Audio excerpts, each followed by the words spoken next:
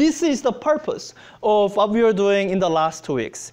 It's, you could call it by the first thing I wrote, Rayleigh criterion. It's a good, proper name to search things by. The other way to call it is, it's referring to a kind of resolution limit. So, oops. So this is section 4.5. I thought it had the word limit in there. So you are looking at resolution. Most people here are familiar with the word resolution, not New Year's resolution, but high resolution, low resolution, dots per inch, DPI. So when we talk about resolution, we are looking at, can you resolve, tell apart between two things. So how many here have 20/20 vision?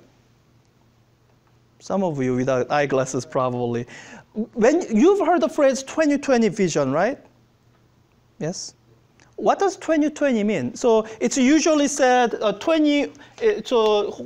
so-called 20/20 vision is actually 20, I guess, over 20 vision. Like, what do these numbers refer to?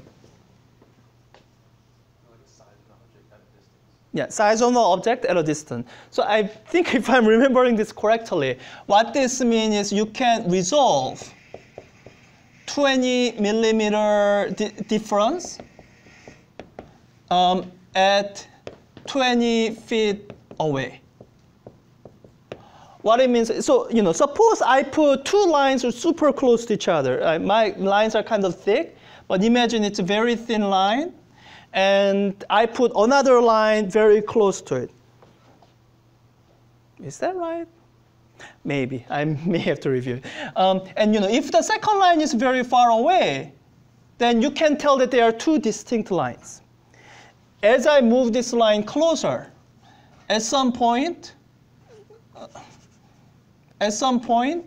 whether you can tell that these are two distinct lines instead of one depends on your vision. So these are something like 5 millimeters away. I think I must remember something wrong, because 20 feet away is, maybe it's supposed to be 20 meters away. Because isn't this like 20 feet? And I can tell those are two lines, and my vision is a little bit worse than 20/20. So let me just say, the exact numbers are in question, but that's what resolution means. It's so given a particular size of one thing, its angular size depends on how far away you are. So your ability to resolve things, see things, depends on really what's called angular resolution. Okay? And what we are going to go over in the next 10, 15 minutes or so is that this resolution has a fundamental limit. And this is going to be a common theme that you will hear from this point on in this class. So this is actually the biggest discovery in modern physics. That so in classical physics, these two things, you could theoretically resolve them to an arbitrary precision. It was a matter of making your lens precise enough, and just making measurements precise enough. There was no fundamental limit to how small of a thing that you could resolve. But what the wave optics, what the wave nature of light tells you is that there is a fundamental limit. There's a particular size of thing that you can tell apart, given some physical characteristic of your measuring device, and that's it. Your most ideal device cannot have a resolution that's any smaller than that. That's what this, the second phrase that's written here, diffraction-limited resolution is. That is the fundamental limit of resolution.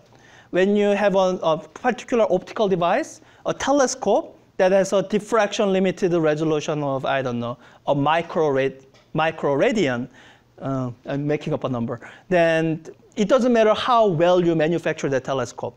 Based on some basic physical parameters, no matter how well you make it, it'll never be able to resolve two things better than that micro radian.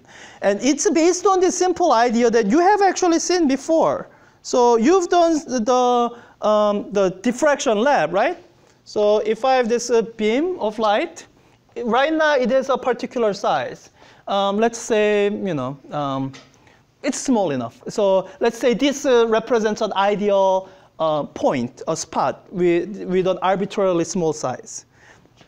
Now, when I make this light go through one of these apertures, one of the single slits, then this ideal, very narrow, very precise thing to point at things broadens. It becomes broader.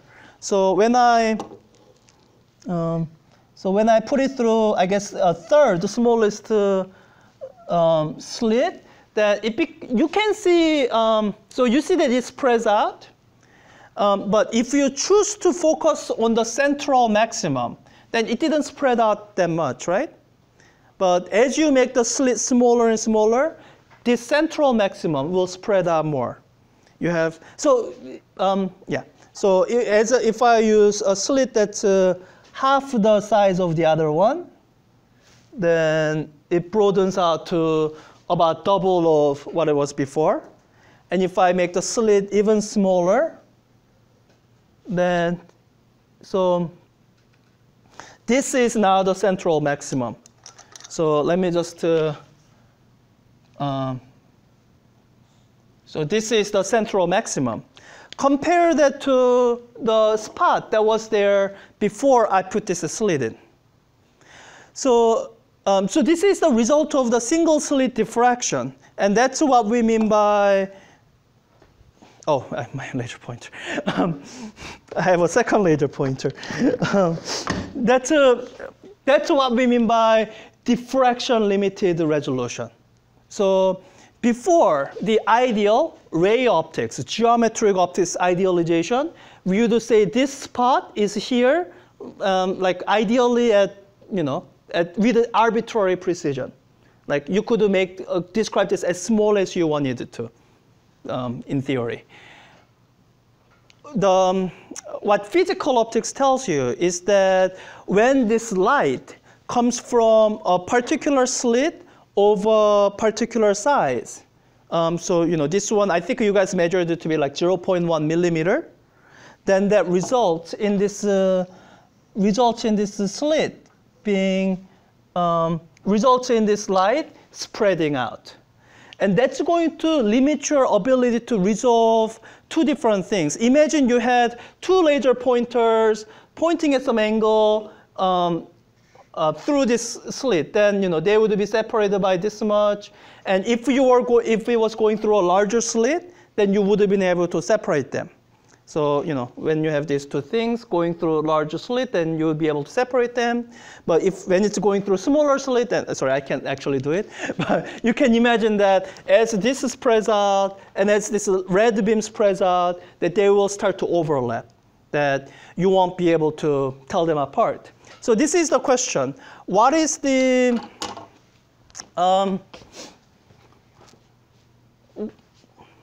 yeah, so this is the question. What is the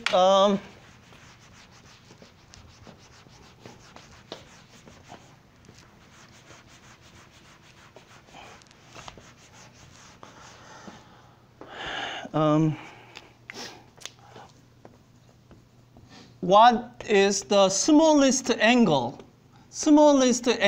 size that you can resolve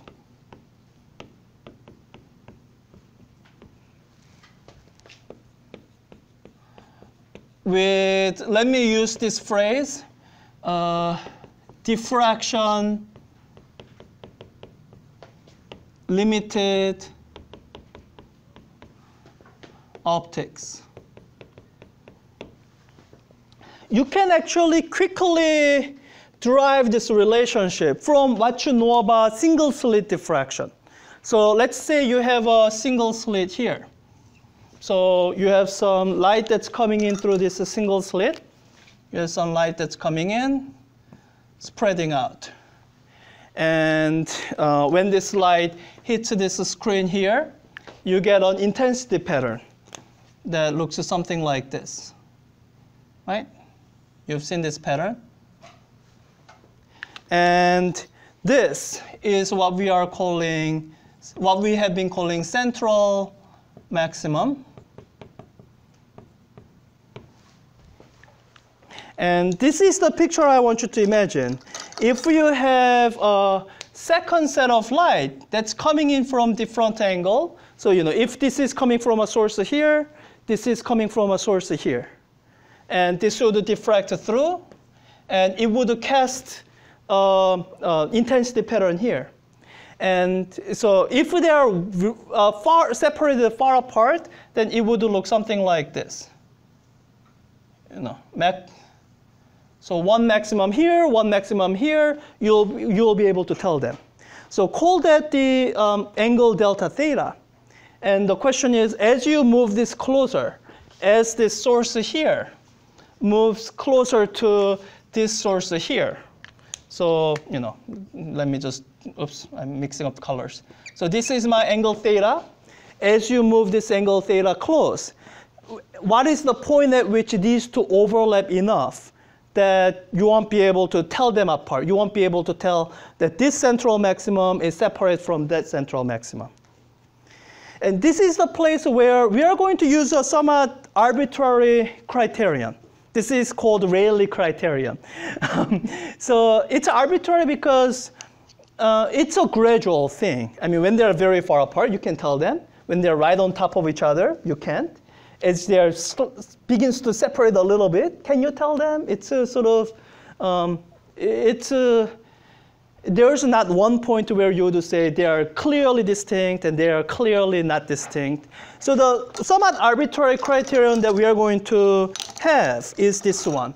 When the middle of the central maximum of one of them overlaps with the first diffraction minimum, is when we are going to say that's the angular size, that's the smallest angular size we can tell apart. So when your intensity pattern looks like this, this is when we are going to say that, so when this central maximum falls with this first diffraction minimum, is when we'll say that's the smallest angular size. So this is my theta mean.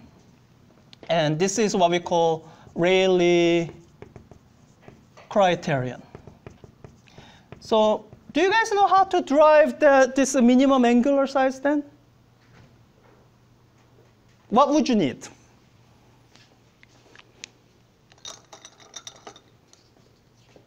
OK, what physical parameters would you need to know? Now, do you need to know the distance to the screen? Because I'm talking about the angular size. Oh. Yeah, I don't want the screen to be far away. I do need to know the size of the hole. Let me call that A. What else do you need to know? So this is the aperture. I guess that's why we're calling it A. You need to know the wavelength. OK, so the wavelength, lambda. I guess that's it. So in fact, this theta mean, it's the angular position of the first diffraction minimum, right? So, well, the equation for the diffraction that I remember is for destructive interference. A sine theta is equal to, n lambda. For the first minimum, n is going to be equal to 1. So it's A sine theta is equal to lambda. I'm dealing with a small angle here. So I can say my theta mean is approximately lambda over A. So this is what Rayleigh criterion would say for one-dimensional slit, as in, slit, one-dimensional aperture.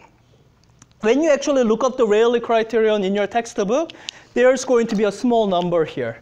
It's going to be lambda over 1.22a.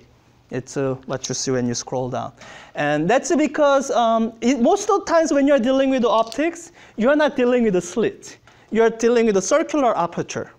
So instead of this kind of overlap, you are thinking of this kind of overlap. So that's where this factor of 1.22 comes from, at least I'm told. I've never actually Wait, sorry, I put 1.22 wrong place. Factor of 1.22 probably goes on the numerator. So anyways, that's where the factor of 1.22 comes from. But even the ratio of wavelength to the aperture size, slit size, gives you the rough idea of what the minimum wavelength is. Oh, sorry, minimum angular resolution is.